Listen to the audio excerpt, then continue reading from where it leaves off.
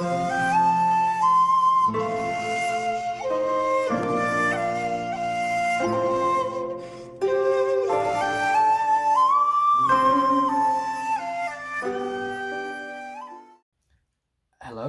and welcome to Karate Time.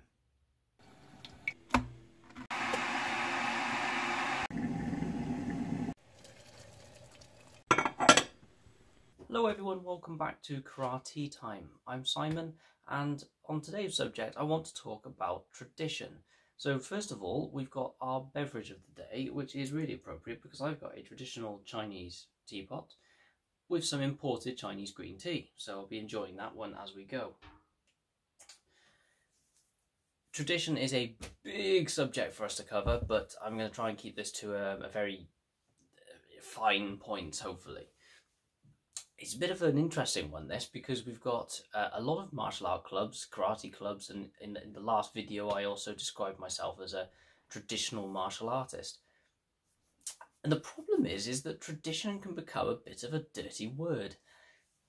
How can I put this? It's a label that many clubs, individuals, organisations use proudly, and rightly so. They say that they are a traditional karate or other martial art club. And I understand that. And it's a label that they put out there proudly.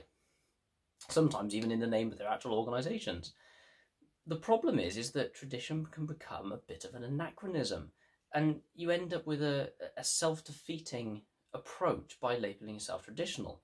You put off a lot of people that see traditional martial arts as akin to what you get in films. You get the gis, the uniforms, you get the people training under waterfalls and hitting bamboo and so on. And it's something that many people see as ineffective. Traditional martial arts don't do well in MMA is the thing that you hear all the time. And this is where the problem lies, is traditions are invented. Every tradition has to start somewhere. So for example, karate, traditional gi, 140, 150 years old. It had to start somewhere, and it was started by Jigoro Kano, founder of judo. He invented the judo gi. It was designed as a practical thing. It was more comfortable to wear than well, maybe not more comfortable, more practical to wear in training than a hakama and kimono. And it would stand up to rigors of being pulled and pushed and thrown. And it was very much that invention. Then in karate, it was adopted because other people were using it in judo. So we ended up with it in karate. And if you look at a traditional karate gi now, it follows the same shape, but it's different. You've got kata versions, shorter trousers, and they call them the Japanese cut as well, longer skirt points, shorter sleeves. And then you've got the competition gis, which are 8-9 ounces, really lightweight. They typically are quite baggy in comparison, elastic waists, and so on. So these traditional items that we have are not necessarily as traditional as we might think. What other things have we got? Okay, there's a great example. Belts in karate. They've not been a thing forever.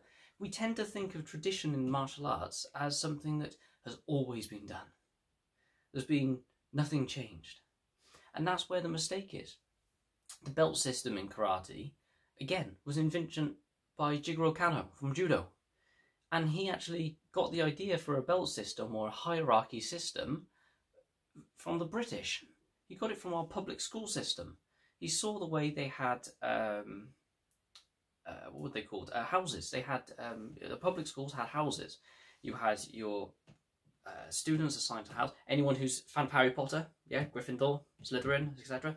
That system. You have them, you have your head boy, you have your head girl, you have the head of the house, then you have your headmaster. You have a tiered hierarchy.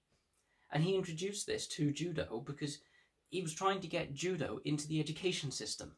He wanted judo to become part of the Japanese education and development of people. And so to have a graded system that allowed him to map what was going on and see development, that fit the idea of education. So it's not actually that traditional. Again, we're talking 120, 150 years old, somewhere in that region, if that. And of course, what always happens? People see an idea and say, that was quite good. And they take it, and they borrow it, and they use it. And so now in karate, we have a belt system. But what's the traditional system? The belts change all the time. Every organisation has its own belt structure. There's some similarities, but if they change, does it matter? Not really. I suppose the biggest problem is this, that they start to devalue. So this is where tradition does actually become quite an important thing. I mentioned in the previous video that tradition is more important when it comes to maintaining the values of something. If those values are still relevant, that is important. It's very easy to say our values are traditional, our training is traditional. But if those are no longer relevant, then they should be parked to one side and we should develop with the times. I don't think that's the case in karate. I think the purpose behind Shotokan, at the very least, others have their own similar, their own variations on their beliefs and their values. But from a Shotokan karate point of view, we've got the Dojo-kan, we've got the Niji-kan. Speaking of which, one of my club members is currently doing a very good series write-up on the Niji-kan at the moment on the blog, so please have a look at that. Where we've covered the first two, or he's covered the first two so far. But those values of not striking first, or respect and discipline, and that's discipline in not a negative sense, it's more about control and basically being a good member of your society. Those are traditions I think we should hold on to. But the problem is that tradition, as I said, is invention. And it's just every club, every group, every organisation will slowly create their own traditions. A perfect example is the black belt. I've actually got a blog post coming up about this very soon, but let's start a little bit about it here.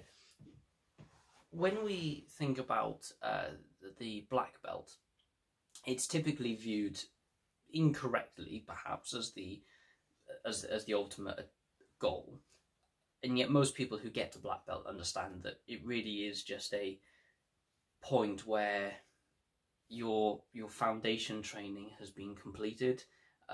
One of my instructor often talks about it being like everything up to that black belt is the process of going through primary school, secondary school, university, and then when you actually get your black belt, that's right, okay, you've got your qualifications, now you've got to go into the real world and learn to use it. It's a bit like that with the black belt. But one of the traditions that is out there is the use of a silk black belt.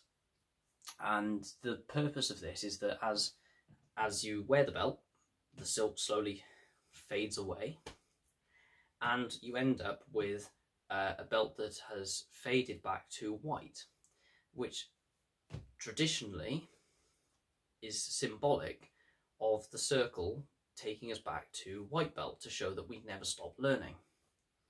And it's a wonderful, wonderful image, and it's one that I purport as well. I use that idea. I say that it demonstrates this idea that we never stop learning, but there's no proof that that's what it was intended for. There's actually there's nothing, there's no evidence. But is that a bad thing? No, either way I look at it is this is a relatively new tradition.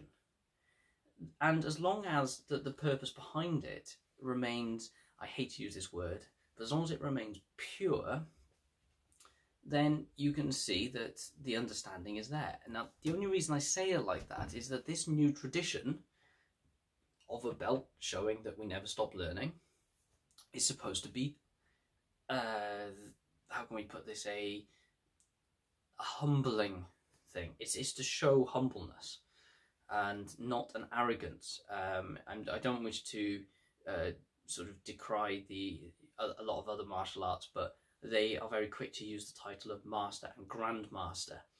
And this is not to say that they are themselves arrogant in any way. Again, it's a tradition that's used. The Korean martial arts use the terms master and grandmaster, but it does seem to be a case of those that use the term grandmaster or any of these titles, they tend to be more common in the West. More so, I've got to say, in the United States of America, from what I've seen, is people are very quick to give themselves these titles. If anyone's ever watched Master Ken, or if you haven't watched Master Ken, look him up. He's hilarious. He basically embodies all of these. Well, I don't want to use the terms because it won't be friendly for children. This video, these idiots that are teaching themselves, showing no touch knockouts, and they're 10th Dan Dragon Masters, you know, with red and gold belts and so on. What they have done is they've cheapened a traditional approach of the belt system, and what this is doing is it's making the traditional martial arts become viewed unfavorably compared to combat sport or mixed martial arts and the various other options that are out there. This is why you see Krav Maga labeling themselves as sort of, you know, they're not a traditional martial art. They are a combat form, or they are a self-defense form, or a protection form, because they're trying to disassociate themselves with tradition. And yet, and I'm not an expert in this, so I'm happy for any corrections, but if you look at what Krav Maga teaches, it's not far off what would be learned in a good jiu-jitsu club. And that's not a problem. You know, there's only so many ways that you can fight with your hands and your feet. You know, there's not going to be many improvements over the last few thousand years. So anyway, but back to the sort of main topic at hand, is that this idea of tradition being an invention is quite an important one. If you're going to have traditional elements, you've got to be careful with what that tradition is, and why are you holding on to it? What's the purpose of it? And this is a huge, huge thing that we can discuss. We could discuss this for hours and hours. And I probably haven't breathed in yet because it's such a big topic. But how can you take a traditional label and display it proudly without getting lost amongst the rubbish that's out there? That's the problem. That's the dilemma. So I'd still say I'm a traditional martial artist, but I'd have to be careful now with who I say it, where I say it, and it may require a lot more explanation than it used to. And this does make things quite difficult. It does make things difficult. Is there anything else on tradition I want to talk about? No. I just want everyone to remember that traditions are invented. Start your own. You know, as long as the purpose behind them is laudable and you don't lose the purpose behind it, then those traditions can continue. And hopefully, well, those, don't think of them as traditions. Don't try and create a tradition. Try to do something that is good, practical, enjoyable, beneficial, you know, all of the other issues. And if you can do this, if you can come up with those, then these are things that other people will start to do. Your own students will start to do. You might find that your own students, who maybe eventually become teachers, they start to carry on that legacy, at which point a tradition has been created. And ideally, this is where tradition needs to be publicly viewed differently. Things that are traditional should be seen as things that have held on and withstood the test of time because they were good, because they were useful, because they worked. They had benefits to society or to the individual. Tradition shouldn't be there as something that hangs on, that restricts or constrains. And, you know, I mean, like I said, I've got a traditional Chinese teapot. Is it any different to another teapot? A few moments later. So think about how you use these things. Enjoy your tea. Let me know in the comments if you've got any thoughts on these ideas of tradition. I also want to know what beverage you're drinking as well, what brew you have. And other than that, take care, and I'll see you next time. Take care, folks. Hello everyone, welcome back to Karate Time. So on today's... Hello everyone, welcome back to Karate Time. I'm Simon, and traditional martial artist. The difficulty is